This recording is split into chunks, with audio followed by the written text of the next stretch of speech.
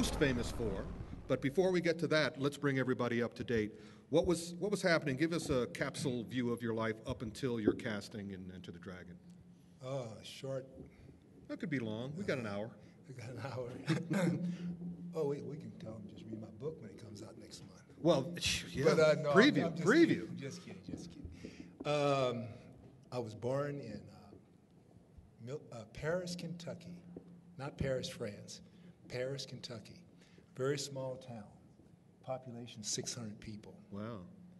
And they didn't even have a hospital in my real hometown. My hometown was Millersburg, Kentucky, and that was 7 miles outside of Paris. But my mother had to go to Paris to have me, so they didn't have a hospital there. We only had about 2 stoplights in the city, and very small town. And I moved to San Diego when I was in the 3rd grade, and then I moved back to Kentucky for 4th grade, and then I went back to San Diego for elementary school and junior high school, went to high school in Kentucky, played football at University of Louisville. Brothers, sisters? No brothers and sisters. Oh, you're only child? Only child. Oh, yeah. I chose University of Louisville out of several other schools, so I decided to go to University of Louisville, play football. And then I played football there my freshman year, and I was getting ready to transfer to a different school. I didn't like Louisville. But in between, I got involved with martial arts. Mm-hmm. Martial arts school opened up in my hometown at the time was Lexington, Kentucky. They opened up a martial arts school, and I had always wanted to study martial arts.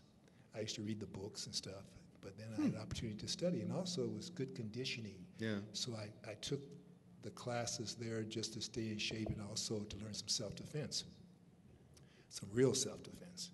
So that's when I got involved with martial arts. Well, I'm curious. I mean, most people I've talked to, Michael Jai White and all the other guys, they always attribute it to Bruce Lee, of course, and Enter the Dragon. But you didn't have Bruce Lee or Enter the Dragon to be inspired by. What led you to be interested in martial arts? Well, like I said, 2 reasons, basically. I mean, I read books on martial arts, but I never thought I'd have the opportunity to train in martial arts. I used to read these books. And then did you stumble across them? I mean, how did you find these books? Well, at the library. Library, there we go. Yeah. So, who knew? So then the school opened up, and then I said, okay, let me go check this out. It was Okinawa Shorin-ryu style, and I started studying that and for self-defense and for conditioning. More conditioning maybe than self-defense, maybe. But because I was going to continue playing football, I was going to transfer to another school. But I got hooked on martial arts, and I was just hooked on it. I continued with it from that point on. 1971, I won the International Middleweight Karate Championships. I won a bunch of other tournaments. I only fought in black belt division about a little less than 2 years. And the reason that is because I got an opportunity to get in the movie business. So I took that because I did an article in one of the magazines. Well, it was only 2 at that time. Yeah. It was, there's even less now. Black Belt Jones. I mean, Black Belt Belt magazine. Black Belt magazine, and Karate Illustrated. Right. Those were the 2 main karate magazines at that time. So Karate Illustrated did an article on me, and I told them on the cover, I said, "A trophy won't put gas in my car." Yep. That's all we were getting, trophies. Yep. You know. Oh, I know. You know, I love the competition. I love competition, but I couldn't pay the rent on those trophies and put gas in my car. So that's why I quit, because I had an opportunity to get in the movie business. Well, let's talk about that, because I've heard it from the very first movie was, of course, Enter the Dragon, correct? Nope. No. Here we go. Scoop. Most people don't know. No, even me. They don't know. Go ahead. My first film was Melinda. Melinda, of course. Melinda, 1972 with Calvin Lockhart. It was my very first film, and that was a freak accident. I basically was teaching at my karate school. I wasn't quite ready to get in the movie business yet. I wanted to go to acting school and study acting before I pursued that. Because my super goal, once I got into martial arts, my super goal, once I decided I wasn't going to go on and play professional football, I said, my super goal was to become an actor. Mm-hmm. And, but before that, I wanted to win the world championship, the international karate championships, because I could use that maybe to get in the movie business. So in 1971, August 1971, I won the International Middleweight Karate Championship. And then I still wasn't ready to get in the movie business. I wanted to open up a karate school, get some money coming in, and then go study acting. But when I opened my karate school up, I was teaching someone who had a very popular teen magazine. And she knew a director who was going to direct a film out at MGM. And he knew that she could find anything that he wanted for a movie. So he said, I know you can't find me this, but I need somebody to teach the star of my film karate. She said, oh, that's a piece of cake. My karate instructor can do that, Jim Kelly. So I went to Warner Brothers, not Warner Brothers, MGM, yeah. And talked to the producer, director, and they said, do you know karate? I said, yeah, blah, blah, blah. So I did a few moves. And they said, well, okay. After talking to me for about 30 minutes, they said, come back tomorrow. We want to talk to you again. So I go back the next day, and they said, look, we decided to do one thing with you. We want you to teach the star karate. We want to offer you a co-starring role in the movie. Mm-hmm. So just like that, it happened, just like that. And I wasn't ready for that because I hadn't even studied. I didn't know anything about acting, not one thing. I didn't know what a real camera looked like. So they said, don't worry. We know you haven't studied acting. The director will work with you. He'll work you through it. So that's the way it happened. And I got that part and as a co-star, a really good part, and a lot of dialogue. And I did that, and the actors on the set were saying, Jim, you're over now. I said, what do you mean I'm over now? You know, I was very naive. So they said, you're over. You're going to get all kinds of parts now. And I said, okay. So I went back to my karate studio teaching karate. My telephone wasn't ringing off the hook. So finally, my agent called me about 3 months later and said, Jim, go out to Warner Brothers. They're casting a fight film out there called, I think it was, at that time it was called Iron Fist, something like that. Steel and Iron, Iron and Steel, or something like that. Yeah. But you won't get the part, she said. You won't get the part, but I want you to go out there and talk to the producers and directors because they're going to sign the guy they really want for this part. But at least you get a chance to meet these guys. And because they will be doing more movies. I said, okay, I'll go out there and meet them. I went out to Warner Brothers, met Fred Weintraub and Paul Heller, and they said, here's a script, check it out. So I read part of the script, a couple of pages, whatever. And they said, what do you think? What do you think? I said, looks very interesting, I like it. They said, do you know Bruce Lee? I said, no, I don't know him personally. I tried to catch up with him when I first came to LA because I wanted to train with him, but he was gone. He had a school down in Chinatown, but he left and went to Hong Kong. So they said, well, anyway, you like the part? I said, yeah, it's very interesting. They said, you got it. That's the way it happened, man, just like that. Yeah, because I got it from Fred Weintraub. Yeah. Because they did cast Rockne Tarrenting. That's right. And then supposedly the night before they were going to go over the film crew to Hong Kong, Rockne apparently, according to Fred, said that you're taking advantage of me. And Fred, as he put it, disagreed. And at that point, they already knew about you. And then just, there you go. Yeah, my agent said, you won't get the part. Just go on out there and meet those guys. Yeah, because Rockne at that time was cast. Yeah. But, I mean, how soon between the time they told you had the part and did you start doing the part? Well, they asked me, they said, how soon can you leave for Hong Kong? I said, I can leave tomorrow. You know, Yeah. I can leave tomorrow. They said, do you have a passport? I said, nope, don't worry about it. So I left probably about two weeks later. 2 weeks later? Yeah, and I was only supposed to be in Hong Kong for like four weeks. I'd be 4 weeks, 4 to 5 weeks in Hong Kong. I was there 3 months making that movie. 3 months. It was the slowest movie. It was very slow. Well, now let's get into detail because this is the iconic film. Yeah. This is the movie that opened up Kung Fu to the world. It actually was the first modern day Kung Fu movie ever done in Hong Kong. And here you are, a African American in Hong Kong of 1972, right? 73. 73. I think it came out in 73. I wasn't sure if they made it there. Yeah, I think we started shooting January 73. 73, all right. I think so. So what was your experience? Give us the details. Very interesting. Yeah. Actually, that was my first time out of the States. My first time going to traveling out of the States, and it was a very interesting experience. The first week was good. Second week was good. But then, and Hong Kong was completely different than it is today. Yeah. So I was staying on Kowloon side.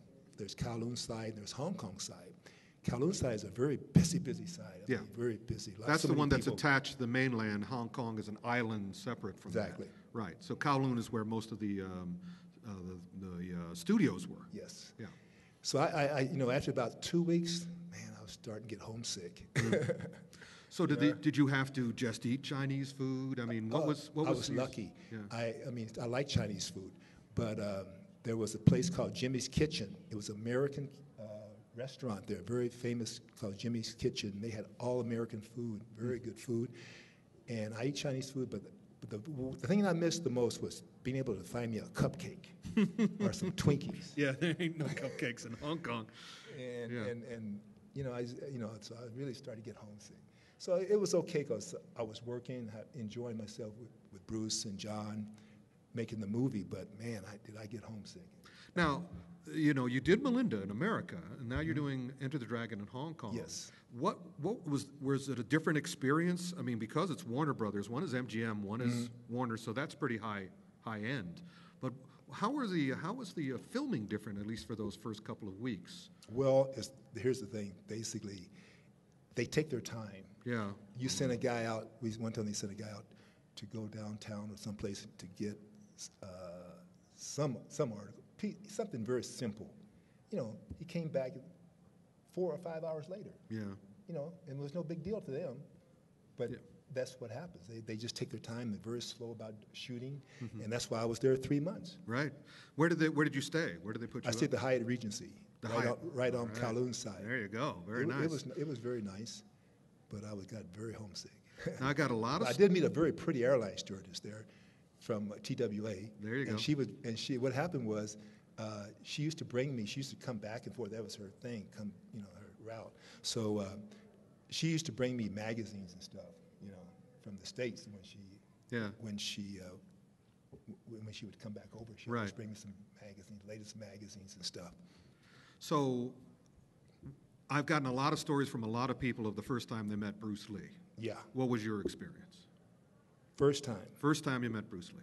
Heard this guy saying, "Hey Jim, hey Jim." Turned around, looked around, I didn't know Bruce. Yeah. Never met him. Yeah. So, and I didn't even see the series. What is that series called? Green Hornet. Green Hornet, because I was playing sports or something, or something involved with sports. And my friends used to always tell me about the Green Hornet, Kato. And I never got a chance to see it.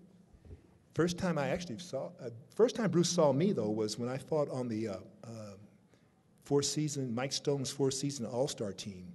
We had an All-Star team, and I was a captain of Mike Stone's All-Star team, and we fought on the United States Black Belt Team Competition Championships. And Bruce came there, and I heard the thing was, "Oh, Bruce Lee's in the audience. Bruce Lee's here. Bruce Lee's here." And I saw, then I kind of like I was up on the stage getting ready, and somebody said, "Hey, there's Bruce right there." I saw this guy, Bruce, that's where he walked like this. Yeah. Especially at certain times, he's like this. It was Bruce. That's the first time I saw Bruce. So I didn't get a chance to talk to him. But he saw me fight. Right. Mike Stone, by the way, is a karate champion. He wound up, for the film aspect, he was the original Enter the Ninja writer and star until he was kind of screwed over. It's all in the book. But he's a great guy. You got to read that book then if he's got that. And his book. My book, his book. If he's got that about Mike Stone, you got to read it. Mike's a great guy. Great guy. He's one of the guys I like the most in martial arts. I mean, Mike, he's one of my favorite people in martial arts. He was a sweetheart. I have a picture in my book of him with Bruce and James Coburn and Chuck Norris all lined up with Mike Stone. He's just a great. And again, he did Enter the Ninja, but it's a long story we don't have to go into now. So the first time. Let me tell you one thing. Yeah, go. Funny thing about Mike. Mike Stone, at one point, was dating Priscilla Presley. Oh. You didn't know that? No. I don't keep up with the social life. You guys know who Priscilla Presley is, right? Priscilla Presley, Presley's ex-wife. Yeah. So The widow. Mike gave a banquet. He invited me to this banquet, and Priscilla was there, and press. Quite a few people from the press was there, and Rona Barrett. You remember Rona? Oh, sure. Barrett? Rona Barrett was a famous gossip columnist back in the day. Exactly. Yeah. She had a big show on TV, and so they took pictures. They were taking photos and everything. So about, I don't know, a few days later, my girlfriend comes running in the house, and she said, "What is this? What is this?" I said, "What are you talking about?" She said, "I didn't know you're dating Elvis Presley's old lady." I said, "No, I'm not dating Elvis Presley's old lady." What they did, they had Mike and Elvis Presley and Priscilla and I, we took a photo together. So what they did, they cut Mike out and said that Jim Kelly's dating Priscilla Presley. That's standard behavior, yeah. I couldn't believe it, and Rona Barrett had it on her show and everything. Mm-hmm. I said, "Mike, you trying to get me in big trouble here. Not only with my girlfriend, but I don't want Elvis Presley's hitmen coming after me. Yeah, Nashville Mafia. Henchmen's coming after me. Mm-hmm. We'll leave Memphis that Mafia. I'll stop there. We won't go any further than that. Well, that's what happened. Let's get the first time you spoke with Bruce Lee. First time I spoke with Bruce Lee was when he jumped out of his car. He was in his little Mercedes with Raymond Chow. Raymond Chow's the head of Golden Harvest Studio, the co-producer of Enter the Dragon. Yeah, I was out at the studios. I had just arrived in Hong Kong. I said, "Let me drive the studios, see what's happening out there." So I got a taxi, got out there. I got out, I was going up towards the set, and all of a sudden, somebody went back and said, hey, Jim. And this is Bruce. Bruce was, just like incredible. He knew me. I never met him before. He said, "Hey, Jim, I'm so friendly and everything." That's when I first met him. Mm-hmm. And from that point on, we had a lot of things to talk about. Yeah. A lot of things to talk about. We shared a lot of different things. Now, so you get homesick after about 2-3 weeks, right? Mm-hmm. But you're still there for 3 more months or 2.5 more months. That's right. That's right. So do you get to go back, or you just have to live with your homesickness? I stayed there. Oh yeah. Oh, that's a long flight. It is at that time, yeah. I almost didn't get through I almost didn't get into Hong Kong. Yeah. Because at the immigration, when I arrived in Hong Kong, I had a big natural, and back that was the 70s, man. The black guy with the big natural, So they pulled me right out of the line real quick. So they pulled me and took me in a room and started questioning me. And I said, "Hey, look, man, I'm only here to meet up with Bruce Lee. We're going to do some stuff together." Mm-hmm. And they kept questioning about this and that. And I said, "Look, and also here, I got some people outside. Fred Weintraub's outside on the other side. Go talk to that guy. He'll come get everything straight." And they kept questioning me. I said, "Look, man, just forget it. Just give me my ticket back. Let me go home." Oh, no. I'm out of here. Oh, no. Oh, yeah. I was saying, "Hey, man, just give my stuff back. I'm going. Get me a ticket. Let me go back to the States." But so happened they went out there and got Fred. Fred came in, and I don't know, he maybe gave him some money or something. I don't know what he did. Oh, I'm sure he did. But we got out of there. Well, that I wanted to touch on that. I was going to wait till after Enter the Dragon, of course, but we might as well since we're in Hong Kong. As an African American in Hong Kong in the early 1970s, how would you compare the experience of how you were treated there to how you were treated in America in early 1970s as an African American? I didn't really have a problem with with being African American in Hong Kong. Did anybody have a problem with you? No, not really. Not really. I didn't have a problem. I never had a real problem. No, I didn't. But it's funny because you walk down the streets, but you do attract attention because they're not used to only the service guys they see over there mainly. Right. So, but you're walking down the street. And the little kids, they'll go, "Mommy, looky, mommy, looky, mommy, looky, mom, look at it." They were all like, they're always amazed by hair. Yeah, I've noticed that. They're amazed by hair. Yeah. So I didn't even think about it. Another actor in the set, was saying that he was saying that, you know, when you go places, it's funny how people look at you, but I never had a problem. Yeah. A lot of people thought I was Clarence Williams. Oh. They would say, Mod Squad. Clarence Williams, Mod Squad. That was big on television at the time. And I go to a club, and the girls in the club or the guys in the club say, come, Mod Squad, Mod Squad, Mod Squad. Mod Squad. I said, no, I'm not Mod Squad, but I'm a big fan of Clarence Williams. I am. I'll probably talk about it later, but I'm a huge fan. I was a huge fan. He was probably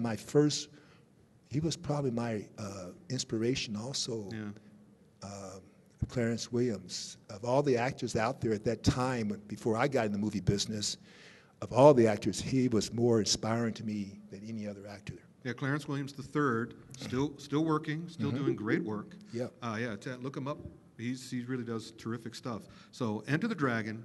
You're working with Shi Qian, who plays the villain. Now, I'm sure he didn't know any English, right? No, I don't know how we even did our dialogue. People ask me, I said, I don't know, man. He did it. He's a nice guy. He's an extremely nice guy, yeah. Yeah. Go ahead. Shi Qian, the history of Kung Fu films, the integral character in Kung Fu films is Wong Fei Hong, played by Jackie Chan in Drunken Master, Jet Li in Once Upon a Time in China, but it was originally played by a guy named Quan Ta King, and the villain in like 89 Wong Fei Hong movies were often played by Shi Qian, which is the reason they chose him to play Mr. Han in Enter the Dragon, because he was legendary and iconic as the villain in Kung Fu films. But I don't know if you knew any of that, right? Not when I was there, not the time. I learned about it later. Yeah, did you wonder why they had this old man playing the part? I just knew I knew he had been famous or used to be a very famous actor or martial artist. I knew it was something like that, but I didn't know his history. So on the set, did he speak Chinese when he was doing his lines with you and you spoke English? How did that work? Good question. A good question. That was so long ago. When you get 100 years old, man, your memory goes, you know. Oh, yeah, well, Shi Qian. When I get 100 years old. Because I remember your most powerful sequences was with Shi Qian. He definitely didn't speak English. Right. You know, so I guess, you know, they fed me the lines or whatever, and I just did my thing. Right. Yeah, but he didn't speak English. You were always kind of experienced. Now, you also had John Saxon, Bruce. Yeah. Was there anybody else that you remembered specifically? There were some scenes that were your favorites, or some scenes that were more difficult than others because of whatever? No,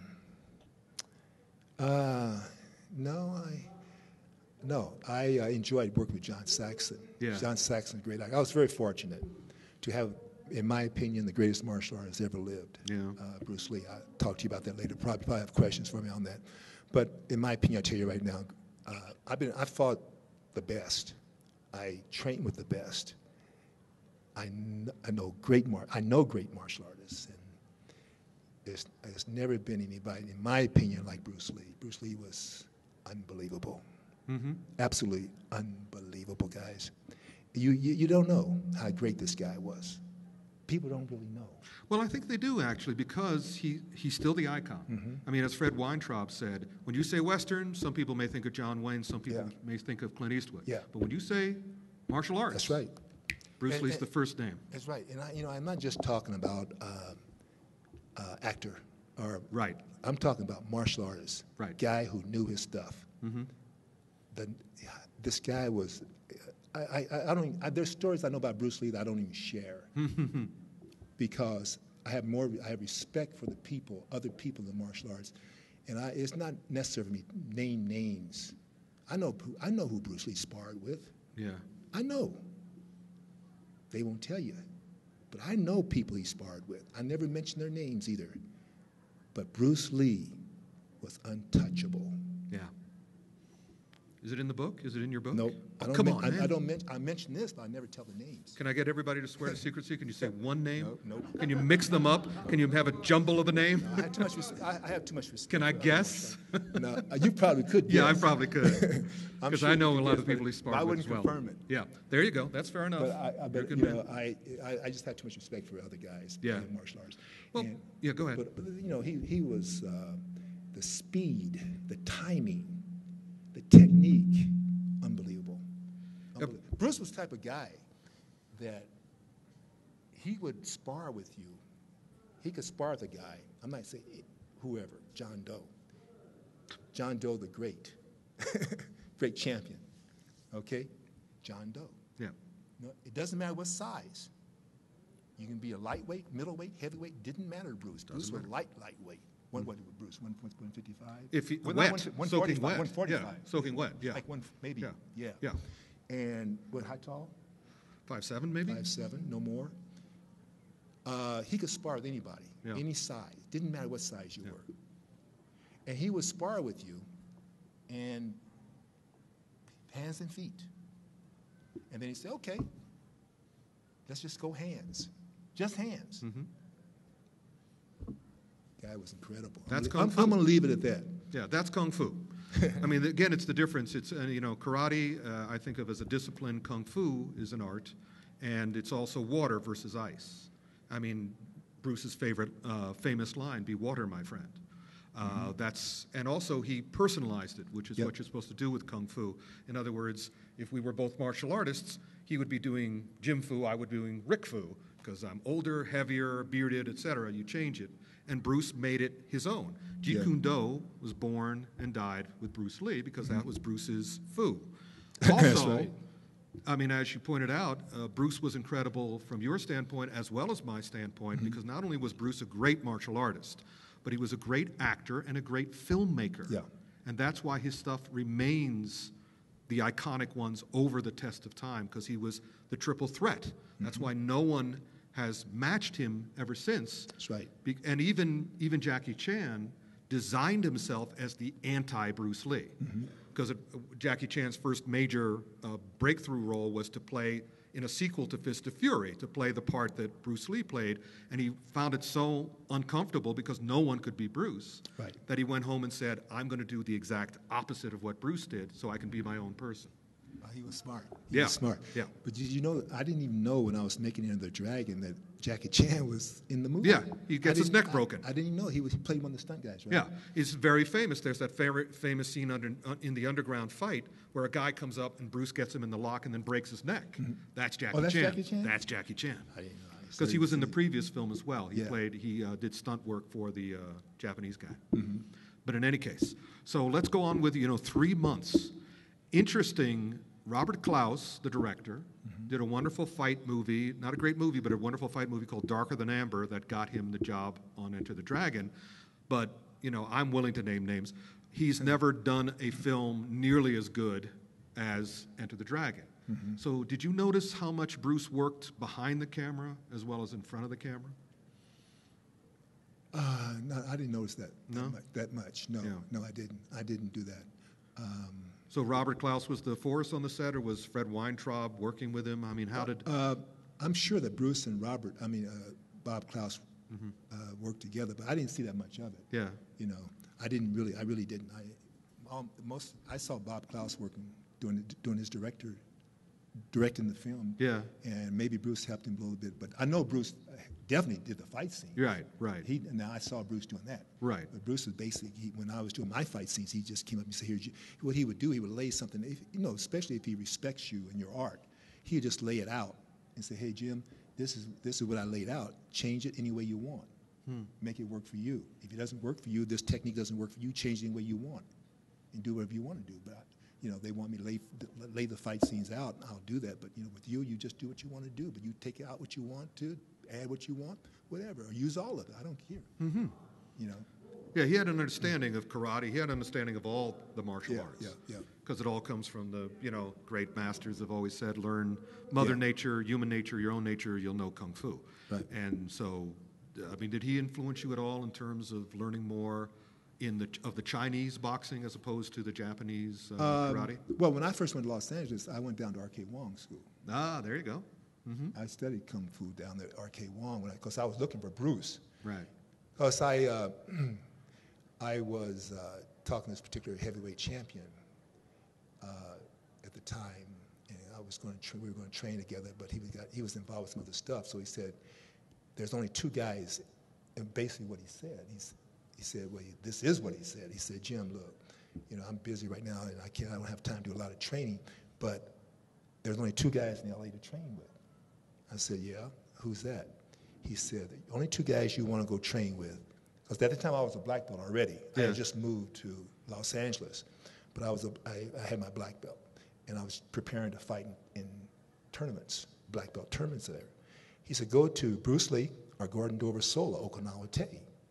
And I said, okay. So first I went to look for Bruce Lee. He said, he's down in Chinatown, but I don't know the address, man. But here's the way you can find the places. Go here and go there. You'll find him down there.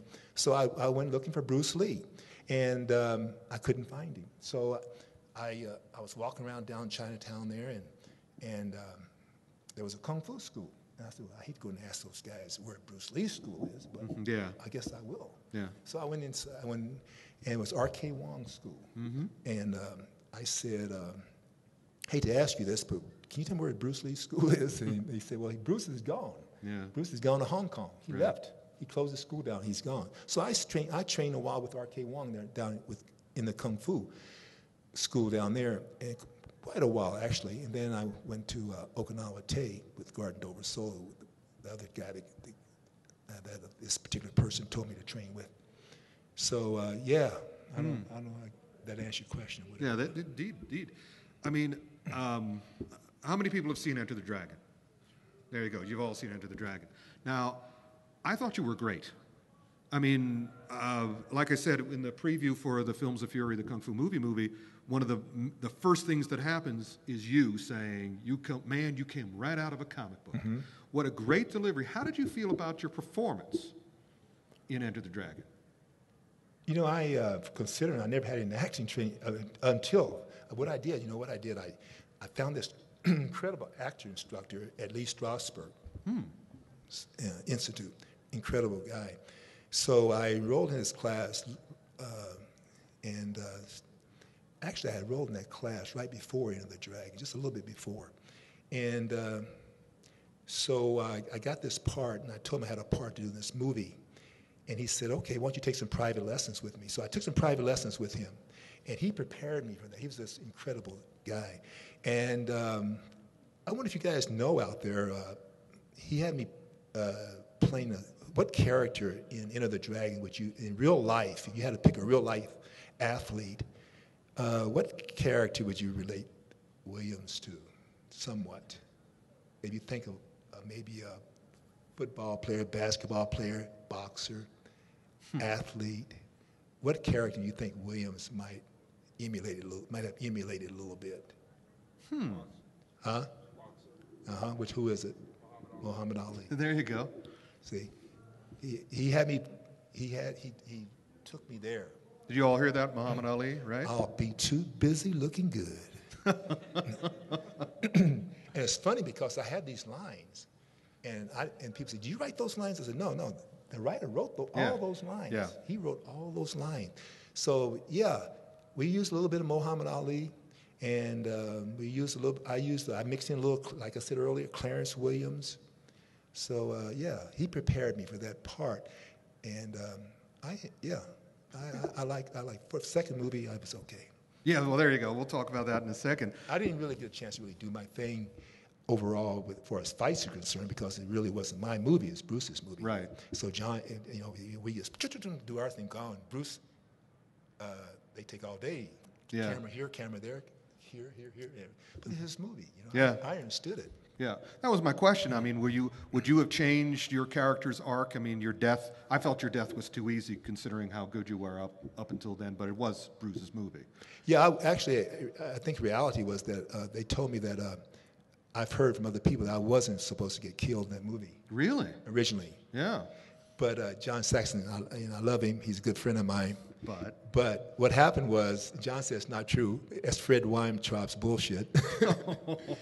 Fred Weintraub's the director. But producer. Yeah. I was told that John was originally the one to get killed. Oh. But what happened was, there we go. Which makes sense, John's agent said, look, if you want John in this movie, Jim Kelly's got to die. Oh.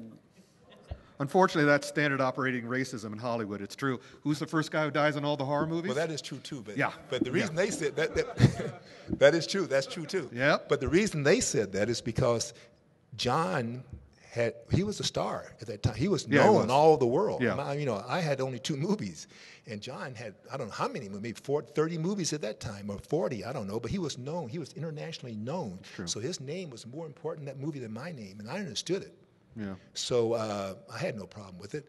But that's what I was told by several people, that, Wow. And John said, "Oh no, Jim, that's Fred Weintraub's bullshit." But it worked out for me because I don't know if you guys know. After I shot the film, and then once I was on the set. We were not on the set, but driving to location in Hong Kong, and myself, Anna Capri, and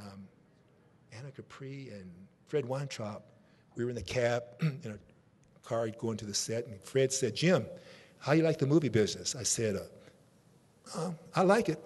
I like it, but I sure be glad I get back home." You know, he said, "Well, don't worry, Jim. In a year, 2 years from now, you will have traveled all over the world. You will have traveled all over the world." And I didn't pay attention. I didn't even want to hear about traveling all over the world. I just want to get back to Los Angeles. Yeah. So, and the reason I'm telling you this is because after I got back to Los Angeles, about, I don't know, a few weeks later, my agent called me again and said, "Hey, Jim, I just got a call from Ted Ashley, head of Warner Brothers, and Fred Weintraub. They want to talk to you. They want to offer you a 3-picture deal to star in 3 films for them." So they offered me a 3-picture deal to star in 3 films for them, plus an option on TV series. Right. So it worked out. Yeah, it worked out fine. I mean, those 3 movies, Black Belt Jones, right? Black Belt Jones. Was Hot Potato one Hot of those? Potato. And what was the second? Golden Needles. Golden Needles. With Joe Don Baker. Joe Don Baker, Yeah. Elizabeth Ashley, Yeah. and Burgess Meredith. Right. Were you happy with that stuff? Would you have preferred it to be more? I mean, I was unhappy with Golden Needles and Hot Potato because I thought you should have been the star. I thought Black Belt Jones, I attributed it to standard operating racism. Well, I was the star of Hot Potato. Yes, Yeah, but they had a whole bunch of team guys. Yeah. Golden Needles, Joe Don Baker and Elizabeth Ashley. Basically what happened was that my agent made me such a bad deal that my attorney got on her case real bad, and we just tried to get the options over with. And get out of it. And then so you kept working. I remember, the Tattoo Connection was the one that I found most interesting because that was made in Hong Kong again. That's one of my favorites. Yeah, mine too. Yeah. And it was it's a kung fu movie with Chen Sing and Tan Tao Liang, or Dilan Tam as he's also known, and a completely different style of choreography of what you had been doing in the American stuff. You were doing kung fu. Yeah. What was that like? Do you remember the choreographer? Oh yeah, I don't remember his name, but he was a nice guy, and that's my favorite. After Black Belt Jones and Tattoo Connection are my 2 favorite fight films. Yeah, those were great. I really enjoyed all the techniques they had, and it was really nice. Got a little crazy on the set one time, but we won't get it. Yeah, we will. Go ahead. Come on, you can't just say that and go. Well, Things got a little hairy, did they? We had one guy. We never had a problem before. I mean, all the Asian guys, the Asian guys, stunt guys, always work the best. They're very good. But there's one actor who is a very good martial artist, good kicks and everything. He started complaining, and he got very upset in our fight scene. Yeah. So I know who it is.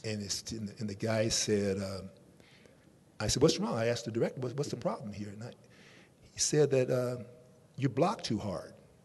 I said, "I block too hard?" I said, "What does it mean I block?" He said, "Not only you block too hard, you punch too hard." I said, "I'm not punching them that hard. I'm controlling my punches."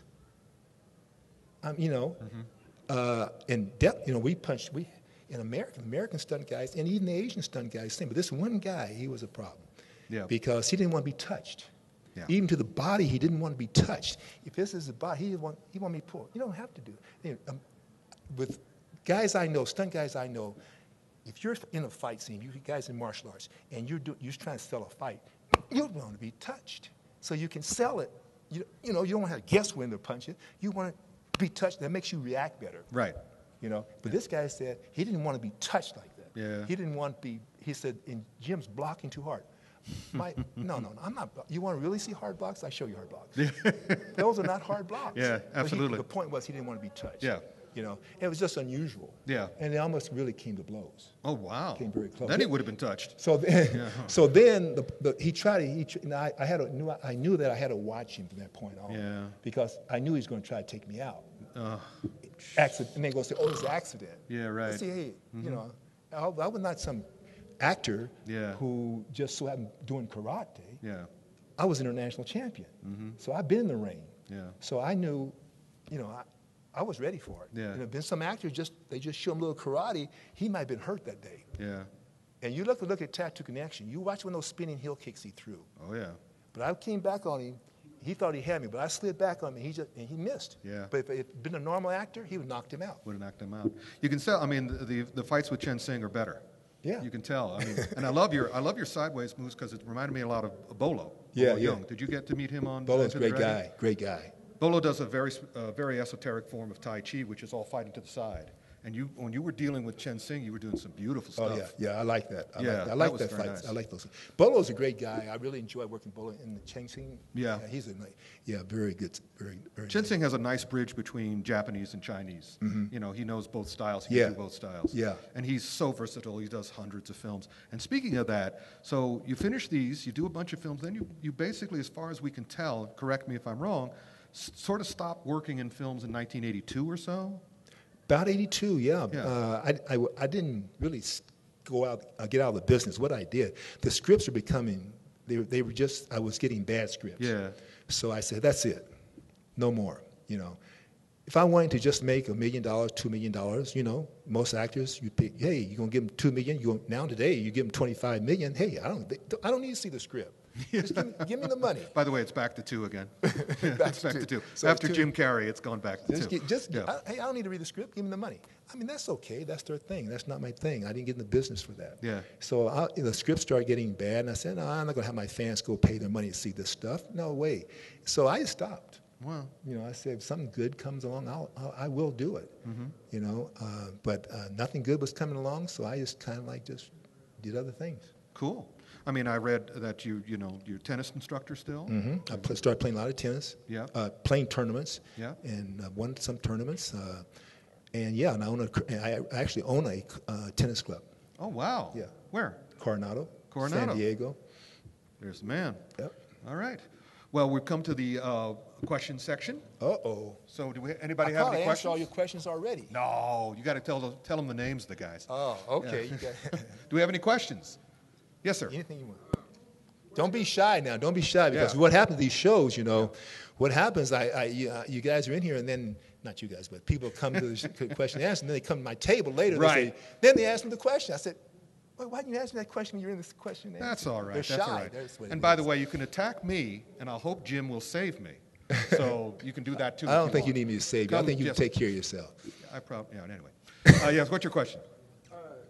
Since how you did movies in the 70s. Oh, there we go. Since how you did movies in the 70s, and you did martial arts starting out back then, what's your view on what martial arts is doing now, and as far as MMA and where the movies there are you going? go. I knew that was coming up. Good man. You always get that question. Good question. Yeah. MMA and traditional martial arts, and back then even. So you got MMA, you got traditional martial arts today, and you got compared to back in the day too. So it's two different things. It's two different ball games. You know, I know a lot of karate instructors that my friends, the Jim, MMA is killing me, man. They're killing my schools. That's true.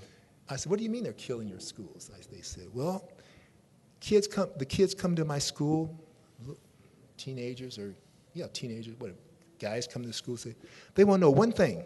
They say, Sensei, how soon can you teach me how to choke somebody out? How quick can you teach me how to break somebody's arm? That's all they want to do. They want to come in and learn how to break somebody's arm real quick, how to choke somebody out, put a rear naked choke on them. Yep. So, you know, that's all they want to know. They don't care about the spiritual part of it. They only want to know that one aggressive thing. Yeah. So they said that's killing them. You know, it's two different worlds, you know. Do I watch MMA? Yes, I do. I trained, I don't know, I didn't get into it, but I started training with Horace Gracie in 1992. Horace Gracie was the first UFC champion. And I was trained with him before he got into UFC. I used to train with Horace Gracie, his brother Hickson Gracie, Hoyler Gracie, when they were teaching Gracie Jiu-Jitsu out of their garage. They taught for many years out of their garages. They had about 3 different garages. Each family had a garage, and each brother had a garage. So we used to train their garage. And then right before UFC, they opened up Academy.